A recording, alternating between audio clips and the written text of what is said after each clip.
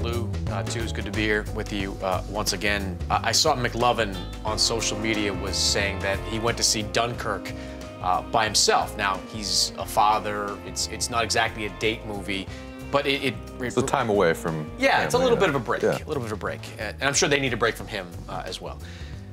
It begs the question, though, is it okay to see a movie by yourself?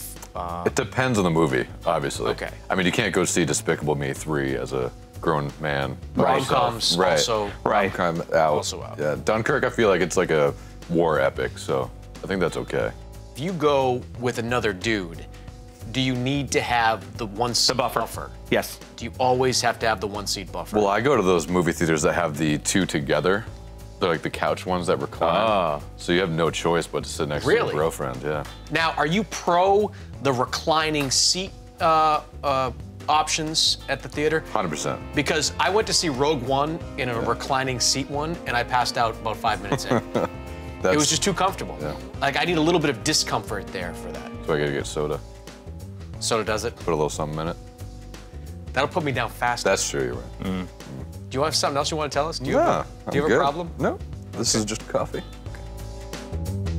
The Dan Patrick Show, weekday mornings on Audience.